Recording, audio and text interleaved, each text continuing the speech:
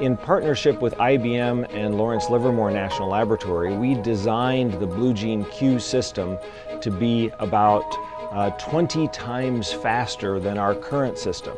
That system, the Bluegene Q, called Mira, is an amazing system. It's 48 racks in a machine room right over there, and those racks are able to provide about 10 petaflops of computing power to applications. And those applications will be used to understand fluid flow, to understand new types of battery designs, to understand the climate and what's happening with global warming.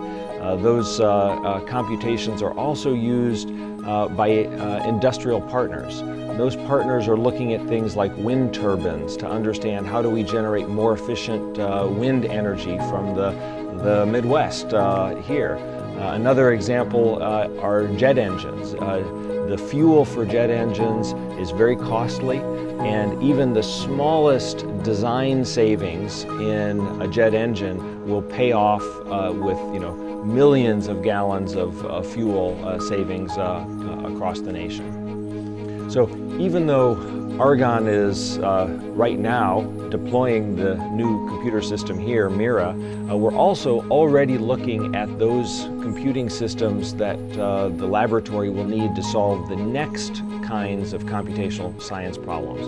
And that area we call exascale. It's 1,000 times faster, 1,000 times bigger than petascale, which is our current types of systems that we have now.